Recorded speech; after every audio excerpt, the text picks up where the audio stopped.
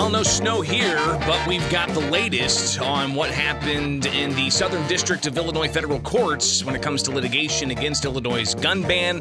Good morning. I'm Greg Bishop on 92.7 WMAY, and the headline is that a federal judge has denied the state's request to delay a response to a case brought by the Illinois Gun Rights Alliance and federal firearms licensees of Illinois. Good morning. Looking at the forecast across the state, of course, some places got snow, heavy winds, sleet, mixture.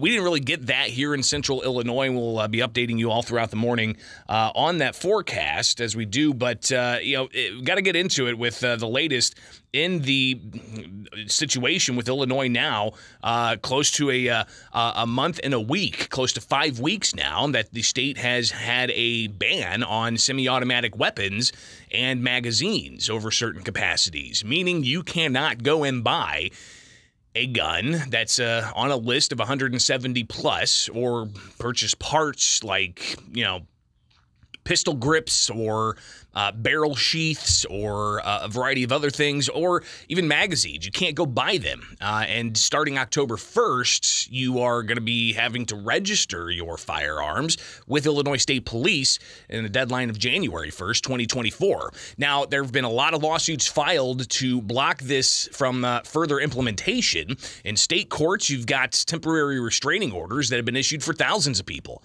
And that is moving forward with the possibility that cases could be consolidated, and that's state-level court.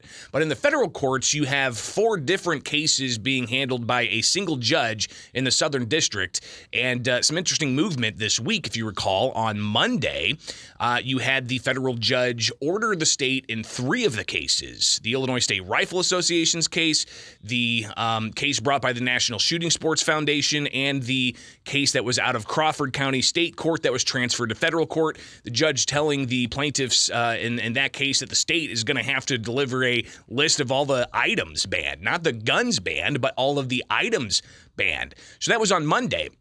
The 4th case from the federal firearms licensees of Illinois, also the Illinois Gun Rights Alliance, that is only focusing on challenging the state's gun ban and parts ban, while the other 3 cases are looking at guns and magazines being banned, challenging the constitutionality of that. So on Monday, the judge told in the 3 cases, the state, they have to show a report of all items banned. And in the 4th case, federal firearms licensees of Illinois, on Tuesday, the state requested that it have a delay in responding to that 4th case.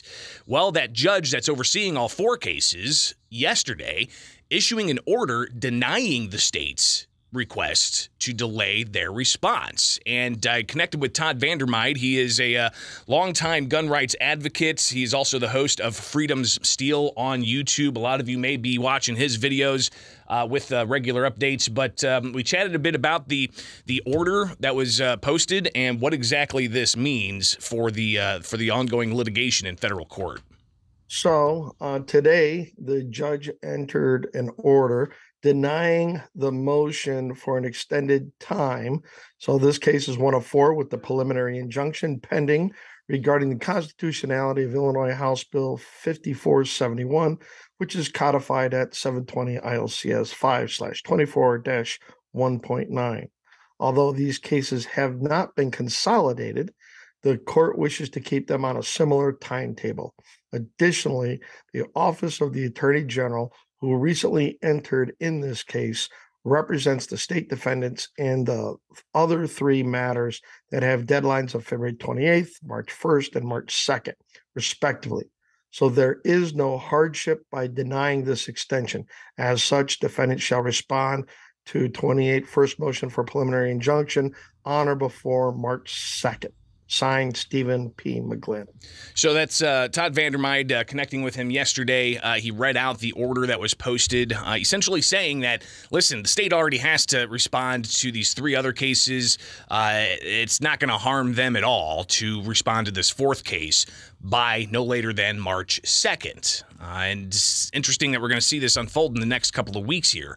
But an interesting word there as well in the judge's order was the state's not going to have any hardship. Well, who exactly is suffering a hardship right now? Again, Todd Vandermyde addressing this issue yesterday when I chatted with him about the order. Uh, well, I think the problem is that you've got a law that is a direct infringement on the Second Amendment, and you've got the gun shops and the citizens of Illinois that are suffering the most because they can't acquire stuff. The shops can't sell stuff, and depending on how long this drags out, it's going to kind of like be COVID when everything was shut down. And you saw a lot of small mom and pop businesses go out of business because they just couldn't sustain things without a revenue stream. And we're seeing reports that up to 60% of inventory has been pulled off the shelves for a lot of gun shops because.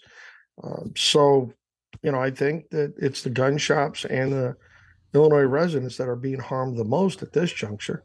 So to recap, you've got the federal judge in the Southern District essentially saying that these four cases, though they're not combined, they do want the four cases to be essentially on the same timeline. So they have yet to officially consolidate these cases. Is that the trajectory that we're going to see in the federal cases? We've already seen a motion in the state level cases. What about the federal cases? Are we going to have that motion to ultimately consolidate those cases? Because it looks like the judge, Stephen McGlynn in the Southern District, he is, the combined judge over all four of these cases, so he wants them to have a similar timeline. But what's the trajectory of the possibility of having those consolidated, and what's the significance of that? Again, Todd Vandermyde, you can check out his YouTube channel, Freedom Steel, but a longtime NRA contract lobbyist, retired, now helping out with the Federal Firearms Licensees of Illinois lawsuit. His thoughts on the trajectory of all of this. I think that's what we're going to see at this juncture right now. There has not been a motion by the state to consolidate these cases. And three of the cases are guns and magazines. The case that I've been helping on is guns and parts. We've talked about that. We have a different take on parts of this, no pun intended, that we think there's a representation here to be made. And I think that based on the judge's last order directing them to talk about every item banned under 24 1.9, that's a direct result of them reading the brief that we put forward in our motion for a preliminary injunction, because we go into some detail about guns and parts, citing Remington 1187s and Ruger 1022s and the attachments and parts and the like that are going to be affected by this. And that we've got a couple of doozies to drop yet that haven't. We're holding those back a little bit. We are very interested in seeing what the state provides in their response to the judge. Well, we're also interested in seeing that as well, and we'll bring you all of that as we get it, following this in real time. Updates seem to be coming out daily, and we will be giving you those updates, not just on that case, not just on the three other federal cases, but also the state-level cases and how those are going to play out, because here we are now nearly 5 weeks into Illinois' gun ban and a stack of lawsuits against the ban on semi-automatic guns and magazines, and again, October 1st is coming up quicker than you realize, and that's when the window opens for people to register their firearms. But I also chatted earlier this week with Dan Eldridge from Maxon Shooter Sports, and he is one of the plaintiffs as well as part of this lawsuit against the state with the Federal Firearms Licensees of Illinois. Chatted with him. I'll share that coming up, so stay tuned. It is Springfield's Buck. And I'm Greg Bishop, and we're hearing now about the ongoing litigation in federal courts. You got the updates earlier about the federal judge telling the states that they have to respond to a fourth lawsuit by March 2nd. Again, you've got the State Rifle Association's lawsuit, the Crawford County lawsuit, the National Shooting Sports Foundation lawsuit. Those have already had the judge order the state to produce a list of all items banned in their response, respectively, February 28th, March 1st, and March 2nd. In the fourth case, the state tried to get a delay. They filed that on Tuesday. But on Thursday, yesterday, the federal judge said, no, I'm denying that motion for a delayed response because you guys already have to respond to these three other cases, so it's not going to harm you at all to respond to the fourth case. Well, one of the plaintiffs in that fourth case is Dan Eldridge. He is the owner of Maxon Shooter Sports in Des Plaines, and he talks about gun stores and how they, there's a lot of mom and pop shops out there. Well, dealers in Illinois aren't one size fits all. So there's a broad spectrum of dealers here. The guys whose business is built around long guns are really hurting. Their business has gone basically to zero. Our rifle business has gone basically to zero. There's no rifle hunting in Illinois, so the modern sporting rifle is really your whole rifle sales channel. It's also incredibly time-consuming for us to answer all the questions that people have. We try to direct them to our blog at maxonshooters.com, where we keep them abreast of the status of the various cases and answer the questions about, is this legal, is that legal, when, how, where. So it's created a lot of work and cut business substantially. And I asked Dan Eldridge about just kind of giving some anecdotes of sorts about just how much business is being lost. I just got off the phone with another dealer whose business is primarily based around rifles. He does some handguns, but he's gone to basically zero. And if this continues, well, it's going to put some people out of business, which becomes the basis for seeking injunctive relief here. And I think we're going to get it. If you think about the tests for receiving a preliminary injunction, it's 4 tests. One of them is the plaintiff likely to succeed on the merits? Well, yes. Is the plaintiff likely to suffer irreparable harm in the absence of preliminary relief? Well, absolutely. If you kill a business, it's very hard to bring it back to life. So I think that we're looking pretty good, particularly with the judge's order 2 days ago. I think we're looking very good for some kind of injunctive relief here in the next month or so. And again, he's referencing the order to require the state to provide a list of all items banned. And that includes parts, gun parts. And a lot of you out there who have rifles, that sometimes you need that rifle serviced, right? It's a machine essentially, and it allows for, different parts to, you got to replace them and do some things. But Eldridge talks about how even gunsmithing right now, a lot of uncertainty about that. Correct. And so in our case, I've got a full-time employee who is a gunsmith, and we've simply had to find other things for him to do while we wait this out. And that's just further sunk costs, unrecoverable harm that's being done to my business.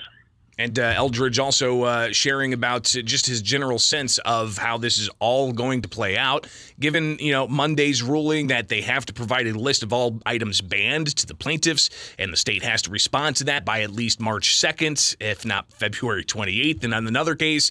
But when I talked with Eldridge, it was before they got the filing to delay it and the judge denying to delay it. But here's just Eldridge's sense of how this is going to go. Just a lot of uncertainty out there, and that's why we're trying to be as efficient as we can about getting the information out.